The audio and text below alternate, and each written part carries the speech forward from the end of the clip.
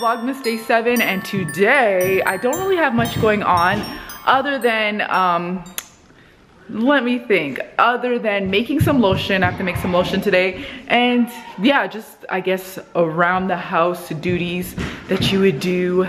So I'm making a roast for dinner today. I make that 4 hours early so that by the time it's dinner time, we can eat it, and I'm gonna show you guys how I do that. I have my roast in here. Put some water in it, the water in halfway. Then I put some bone marrow in here in the water, and I like to put this in here because it makes this so tasty and healthy to drink. So, and then I also add some salt. Just, yeah, I like to add a good amount of salt. Yeah, so I let it cook for 4 hours, and after that, we will have easy dinner. I ordered a book from Thrift Books like weeks ago, and it finally came in. I'm so excited to finally get this book. I'm gonna show you guys what it is. If you guys are looking for books, before you go to the store and buy it, look on Thrift Books, because you guys will find them for literally 80% off of a book. Some of them are brand new, but some of them are used. This one is actually a used book, but that did not bother me because I could not find this book anywhere. And this was the only place that I could find it used. One only. I've never got a book from there that looked like this.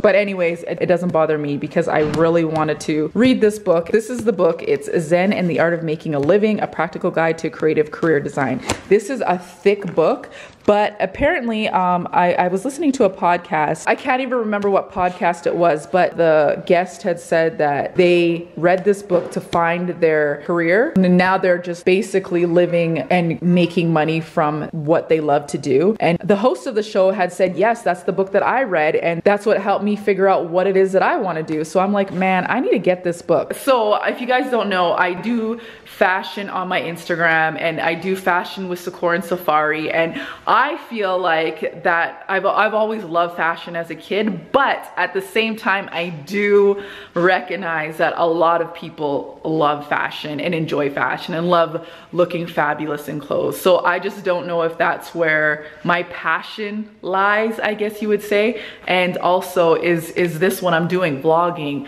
posting on YouTube, posting on the internet. Is that where my passion lies? Like, I'm at the place in my life right now where I just really want to focus and find the thing that drives me passionately, so I can just go full force on that. So we will see if I'm gonna like dive full force into the fashion world, or continue doing YouTube, or maybe it's something else that I just don't even know that I will uncover from reading this book. So I will keep you guys updated on that journey. So right now I have to make some lotion. Probably for the last couple of months, I've been making lotion for Sekora and Sefari, for myself. I haven't made my son and husband lotion that I got them to try yet, because I'm still in the process of figuring things out. So my friend is the one who actually got me into creating lotions. She had started a company, which is amazing. I'm gonna show you guys what her company is called. Oh, I gotta show you guys. This is what Sefari loves to do with Mochi. One day she did this all day, right, Mochi? And Mochi will just sit there and let her do it. Okay, Sefari, go. So Sefari's the mom and Mochi pretends to be the baby. And he just sits in here. Hi, Mochi. Mochi. Do you like this, Mochi? He's like, yeah, he just lays his head on there. And Sefari just loves being the mom. And a baby, and another baby. And oh, and you have another baby. Hello. So this is my friend's company. She created Calming Beauty. She was making lotion for her husband and then her son because they both have eczema. And then she decided, oh, I'm gonna start selling this stuff. So she sells lotions, she makes chapstick, and oh my gosh, she makes this cotton candy body scrub. It is amazing. It smells so good. Okay, so friends, here's my ingredients that I'm using, and I'm gonna leave in the description box 2 videos that I've watched that actually have helped me with these ingredients as well as my friend. She uses shea butter. That's why I bought this shea butter that I used in my other lotions. But these are the ingredients that I'm going to be using, except for the vitamin E. I totally forgot to buy that. But if you watch one of the videos, the reason why you want to put vitamin E is because it helps to preserve the lotion. So I've got about one cup of shea butter in here. And now I'm gonna put 1 cup of my coconut oil. So 1 cup. 2 tablespoons of grapeseed oil. I got this from Community Natural Foods in just like an organic food store. So I'm gonna put 2 tablespoons.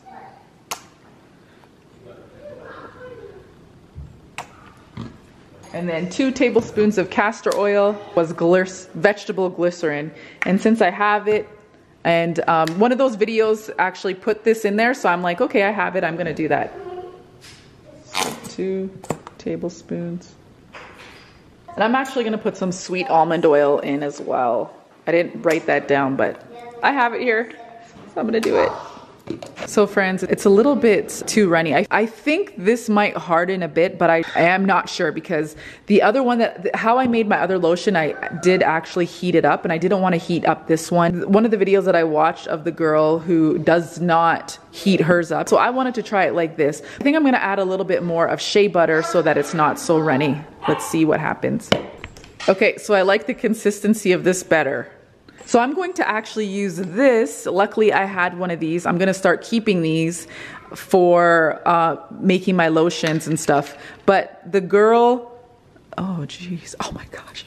But anyways, in one of the videos that I'm gonna post in the description box, she actually gave a great idea and said that she keeps these so that she can put her butters and stuff like that in there. And I thought that was an amazing idea because I do go through a lot of these containers. So I cleaned it out. So now I'm just gonna use this for my lotion, for the girl's lotion. Oh, there was a big clump in there. But oh my gosh, I love this. And look at this, friends. Oh my, watch this. Oh, it just makes, yeah, it just makes my skin so, I don't know if you can see it on the camera. This is the first nice creamy one that I've made. But oh my gosh. Oh, that looks so Doesn't it look good, Sekora? It looks, I'm gonna get that clump that was in here. Oh, it's, damn. Ah, oh my gosh, I'm in love with this lotion. Here. Yeah, I am. Where's your dad? Upstairs? Ooh, this is so good. Put your hands in front of here. Good one. Oh yeah. My husband usually has dry hands. Al! He would eat it. Come here for a minute. Okay, so my husband, his hands are, you know, a little bit, he washes his hands a lot, so they are, what, dry? Okay, we're gonna put some of the lotion. He's gonna put the, oh my gosh, the lotion on. And rub your hands. Do you need more? No, that's good. Get the lotion. See your hands, how amazing they come out. Ooh, amazing. Is it? How does it feel? Yeah, it feels nice. It glides on nice. Oh wow, it's very greasy. I did put a lot of oil in it. Ah! But okay, I like grease, but I think this is too greasy. What do you think? Too greasy? I mean, it feels nice, but yeah, it's like I couldn't touch anything right now. Yeah.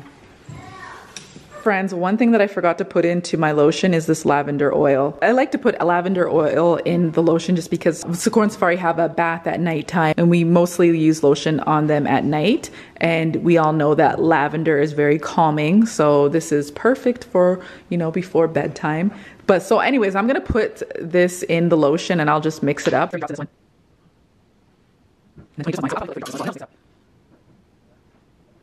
And then I have this little, well, I probably can't use it in here, but I'm just gonna mix it up in here. Yeah, I can use it in here.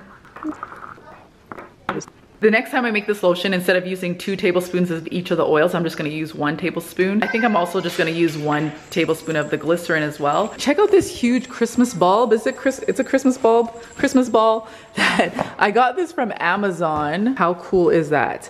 So I actually found this on Pinterest because I was looking for ideas for Christmas decorations for outside. I'm not gonna put this outside this year, but maybe I will do it next year, but it is huge. I got more here, but Mochi is scared of it.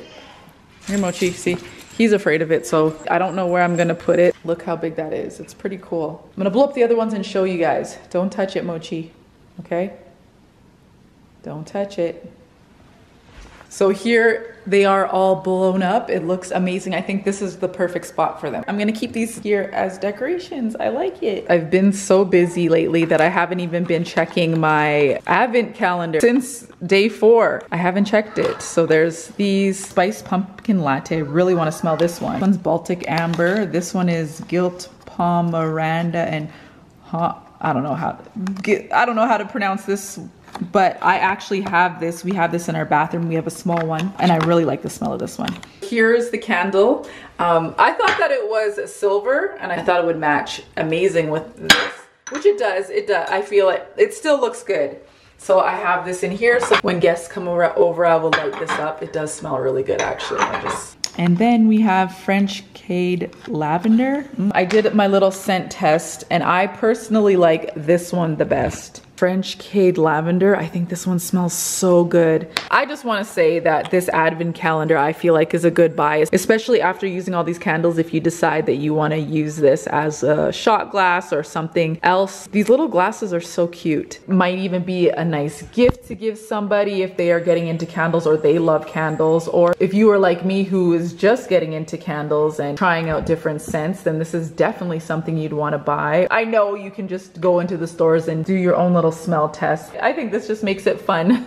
So I am gonna put some pasta in our soup tonight because I'm really craving some pasta. So this is actually green lentil penne pasta. So the ingredients is organic green lentil flour, organic green pea flour, organic brown rice. And this really actually tastes really good. So here's what it looks like after it's done. Hello. Hi, Sekora. Hi. Sekora, can you hold this? Okay, so I'm just gonna put some soup in it. So here's the soup, and then I'm going to just take off some meat. And Sekora and Sefari really like this. Yeah, they think it's one of the best. I'm like, I like it, but I don't like it as much as they do. My son does not eat this. He doesn't like it. It's too healthy, I guess. Is it too healthy? There's only 3. So girls, tell the vlog, how does it taste? It tastes bussin'. So far you haven't even did you taste it yet? Yeah, we tasted it before you. Well, I know, but does this one taste like the others? Mm-hmm. Yeah. Okay.